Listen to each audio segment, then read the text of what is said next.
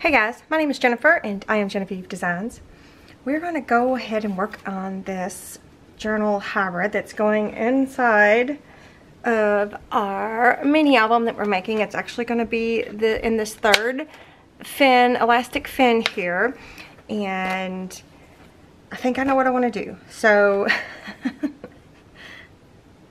I've got most of it ready and I think it's going to be easy. We'll see. I may have to take some things out.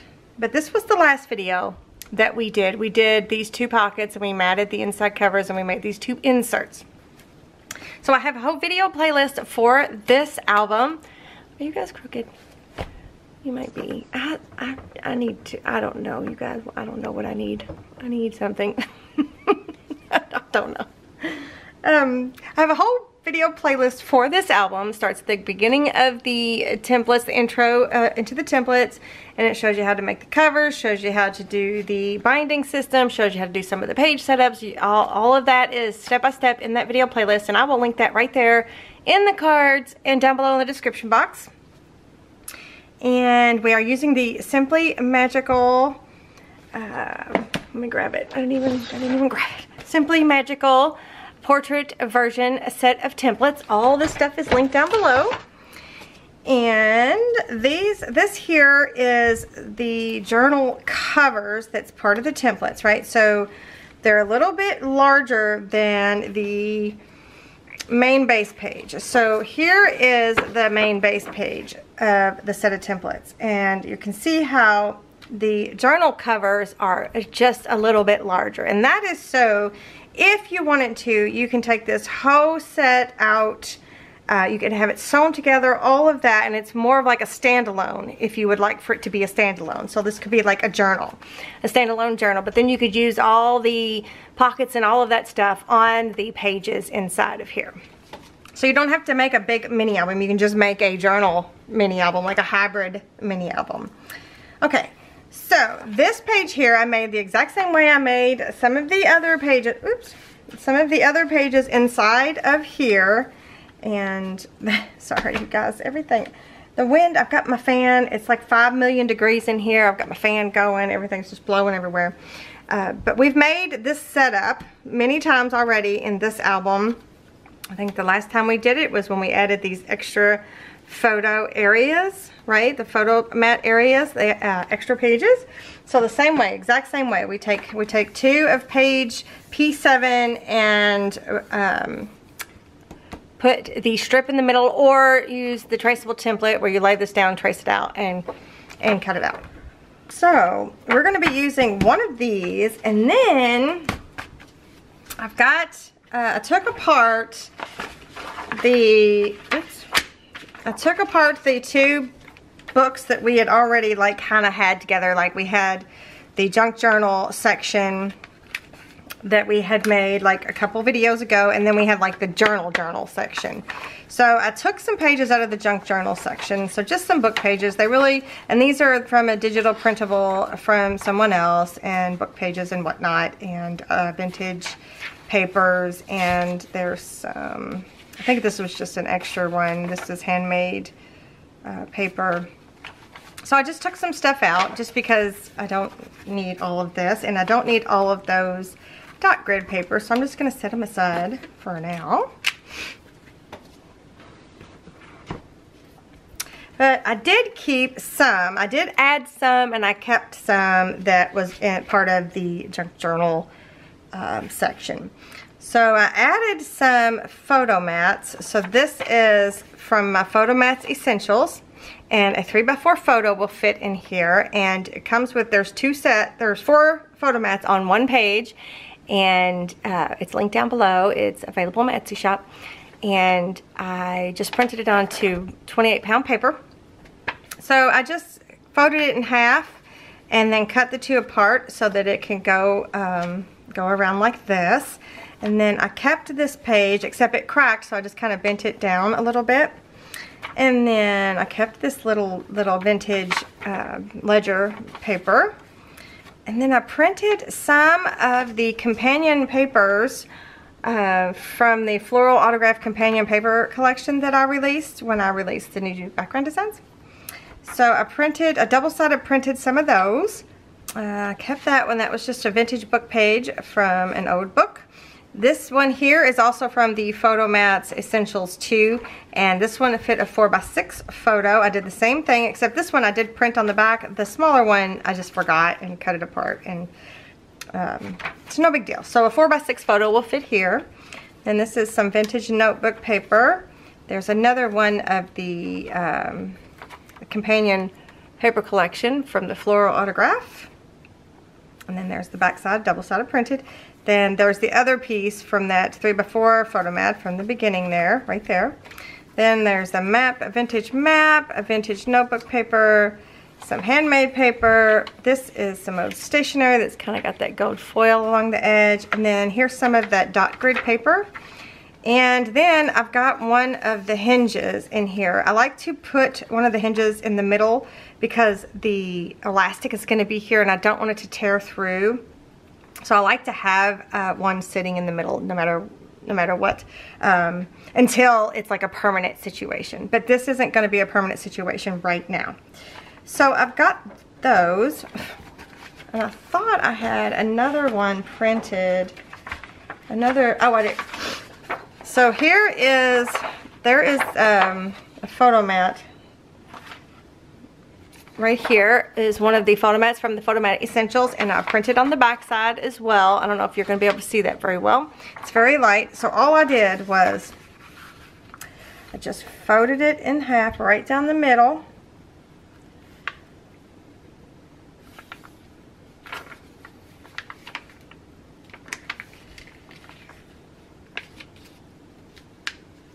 That's making it harder than it is, you guys.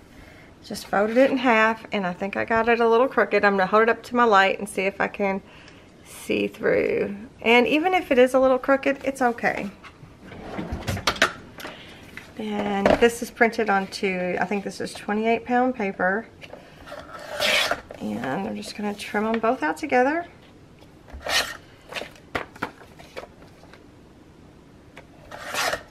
Like that. Oh, I did pretty good.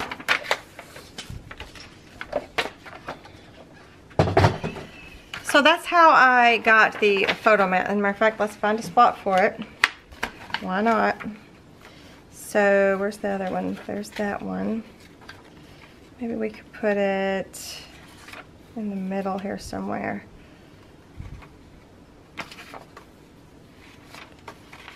Maybe right here.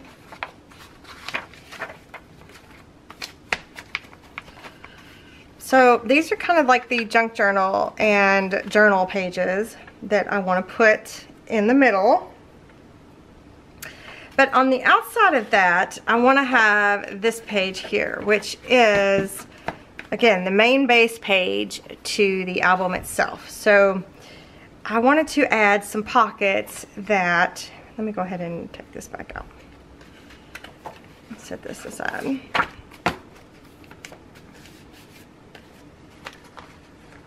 I wanted to have some pockets in here. So, oh, I had extra, where I printed off some extra papers, double-sided of the paper collection, the companion paper collection. So I'm just going to set those aside. I'm not going to use those right now. I had two pockets that were already printed out. And one of them is page P8. And we used the other part of this and another part of the album. And then one of them is a P9, which we used the corner pockets that were on P9 here on the covers. So I've made both of these into pockets, and I scored and taped. I scored and taped both of them, and since I already had the mat for page P9 printed out, I'm just going to go ahead and use that one. And then I printed the mat for page P8 out, and that one is P26. So this is the floral background design, right? So then I got to thinking, well, why not just go ahead and mat whatever side I don't put the pocket on with the floral background design, and that way it's open for any sort of embellishment. So now I just need to figure out if I want the pocket to be on the outside or the pocket to be on the inside. And since there's pockets here on the covers, I'm thinking maybe the pockets should go on the inside. So Let's add the 2 mats. These are both, all of these are printed onto 28-pound paper, so it's not heavy cardstock. So I'm just going to use my Fabri-Tac and I'm going to attach these down.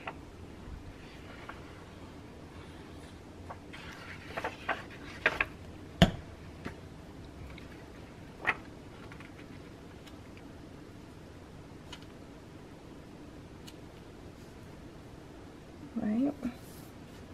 Did I write down what page? These are page, what page is this? This is, did I already tell you what page these were? The mats for the main base page are on page P25. I don't know if I told you guys that or not.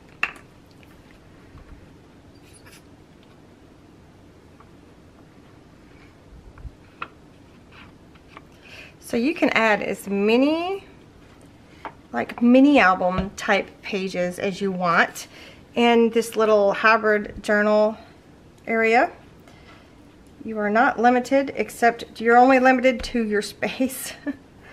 And if you if you put your main base pages onto paper and made your pockets and stuff out of paper, it's not near as thick either. So keep that in mind as well.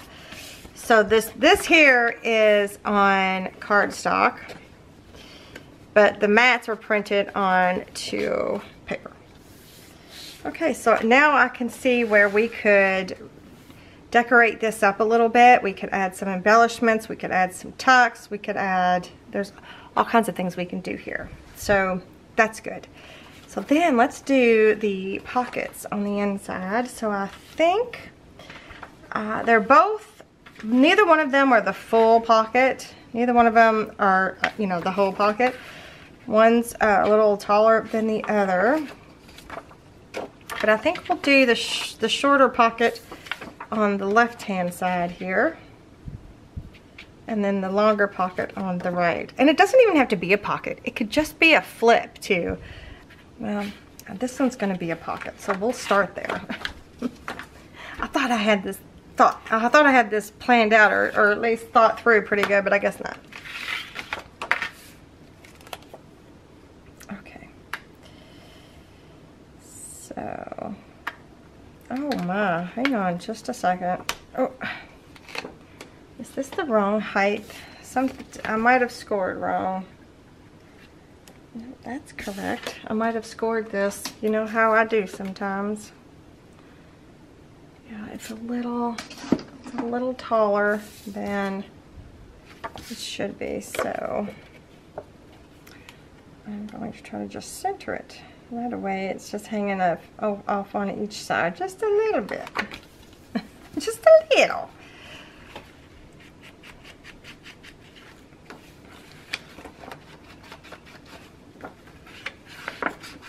Okay.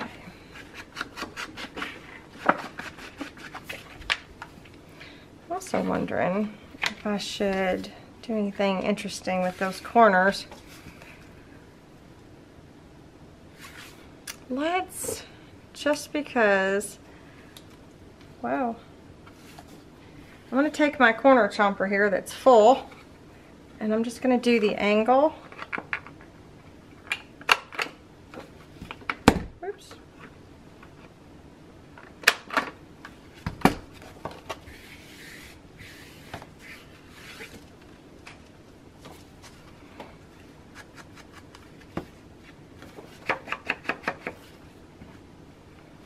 And I'm also going to put a piece of tape down across this bottom here.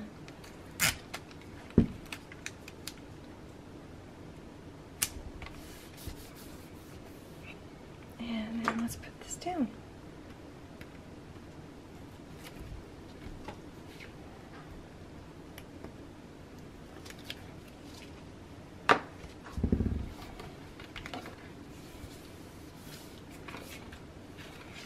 So you can see just a little, that's okay. So the mat then, I need to corner chomp the mat. So I'm going to use my large angle punch and corner chomp it.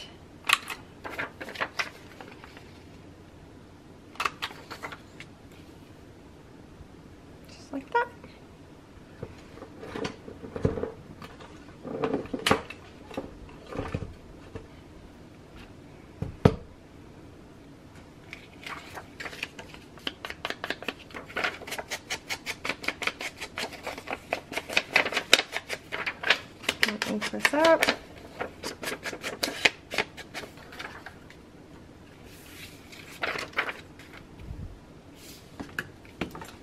And erase the numbers that I wrote on there just so y'all can tell you guys what it is.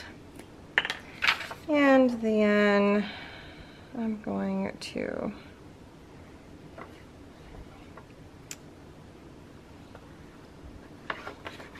mat this little pocket. I didn't pick anything for here yet.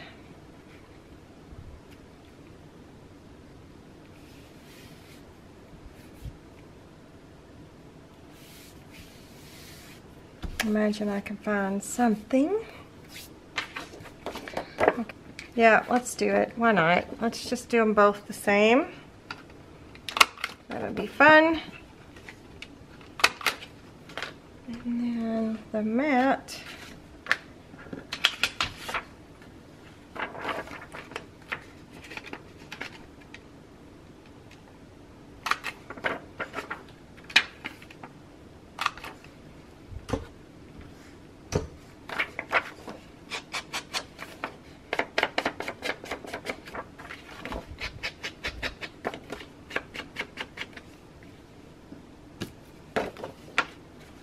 Alright, let's attach this one down.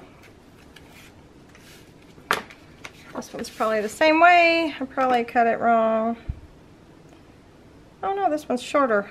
So I didn't, I don't mean cut it wrong. I meant score it wrong. I probably scored it wrong.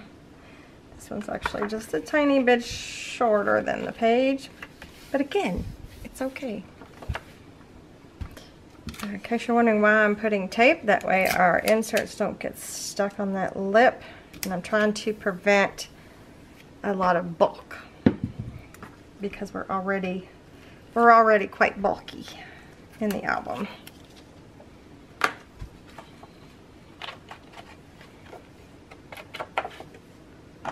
And just in case I don't mat, which I'm probably not going to mat this one all the way down inside there, so.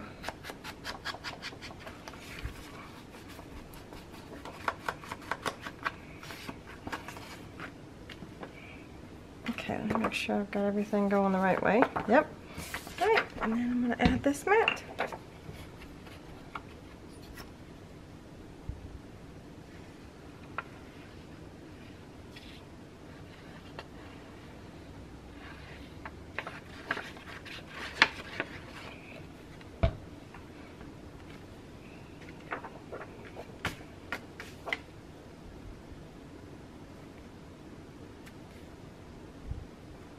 Okay. Alright, I feel like they need something dark back there.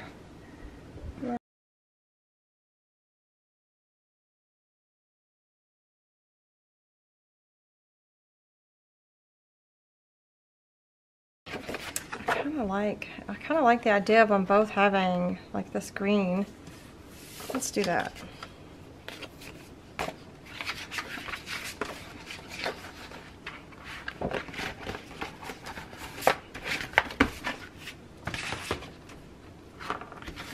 So I'm just going to use the height of this mat, which is exactly the height of, of this paper.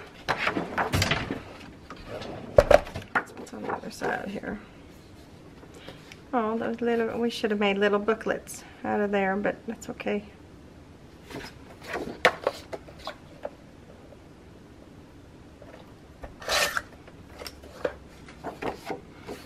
Alright, I think I'm just going to cut it, what is this, 8 by 8, I'm going to cut it 4 by 4.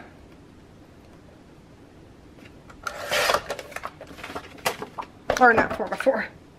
I'm going to do 4 by 8. And we'll just have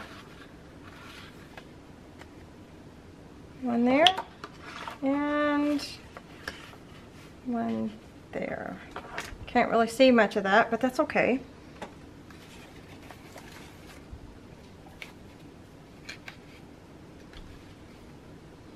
Okay, I'm going to ink a couple edges up and then we're going to attach it down. I'm just going to use my Fabri-Tac, and I'm just going to go on 3 sides. Mostly, we're going to slide this in here.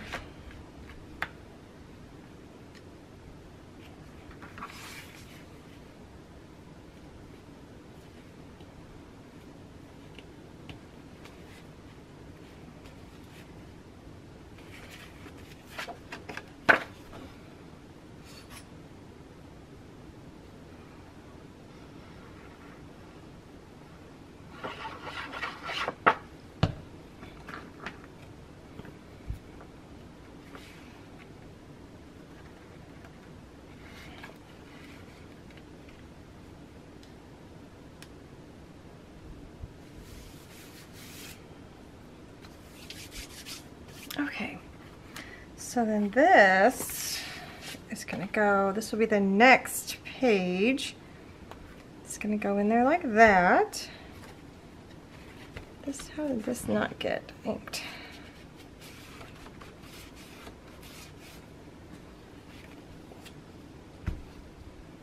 I feel like I need to stuff that with something a little bit more so I'll quit moving around. And then all of these are going to go inside of here like this. So let's see, it looks like we might need to trim down those papers, which is okay, it happens. The more you stuff into something like this, the further out the pages are going to stick out. So let's just go ahead and take 1/4 of an inch off.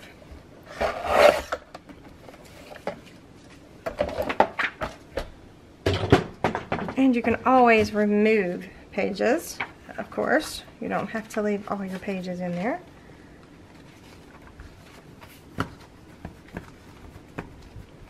There we go. That's better. And so then this will go here.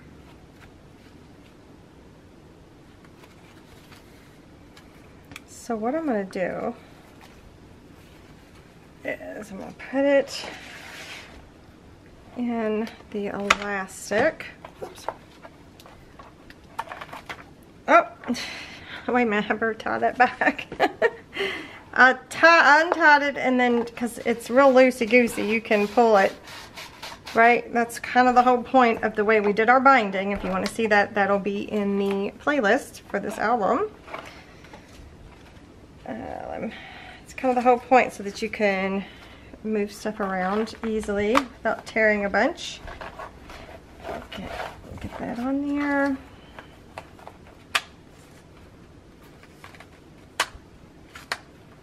Okay, so then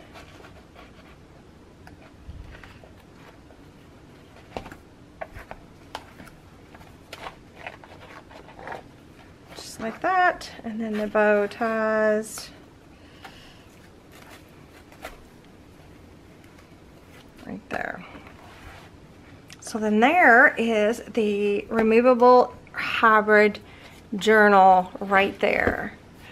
Okay, goodness. Look at it. Look at what we got going on. And I think we're gonna do a tie that goes all the way around the album, because look at, here's one of the things that's thickened it up, where I did that.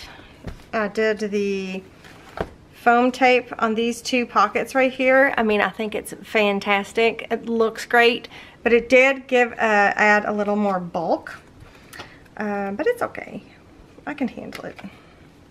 And so if you find yourself in a situation where you're like, okay, there's too many pages, there's too much going on, well, just start removing things. Just start taking things out. Like, for example, you can remove this with, what's it called, undo. You can take the foam off and remove it and then put them back down, and it won't be as thick. Undo is, just in case you're curious, this stuff right here. Yeah, I'm not even sure if I'm going to add anything into the pockets right now. Well, I might just leave that open for whatever is left. So I think what I may want to do next would be to do some more embellishing on pages like this and like this, and use our mini envelopes and stamps and things that we have. I think that maybe we'll do some like embellishment clusters and things like that, and go from there. I think that'll be our next step. So for now, we are going to leave this as is. And again, this could just be a standalone journal. You can sew it together if you want. You can go ahead and put an elastic band around it, like you know, just make a circle, a loop. Whoop, where'd it go? Oh no, there it is. Make a loop, and you can just have it a temporary binding for the journal until you're ready for it to be done. You can remove this altogether and not include it at all with this album, and you can change some of the pages up. You can do that. There's a lot of things you can do, but anyway, I just wanted to show you a way to do a hybrid version. You could do this type of flap inside of here. You can do anything that you can do in the album, you can do in this journal because of the way the pages are set up. Okay? Alright, so I think that's all we're going to do in this video. I'm getting pretty excited. I'm loving the way this is coming together. I'm loving the whole way this album is working together. I'm just loving it a lot. So if you guys are enjoying this video series, if you're enjoying this video, give me a thumbs up. Do let me know what you think down in the comments. And make sure that you're subscribed to my channel so you don't miss out on any videos. And thank you so much for joining me today. And I will see you guys next time. Bye.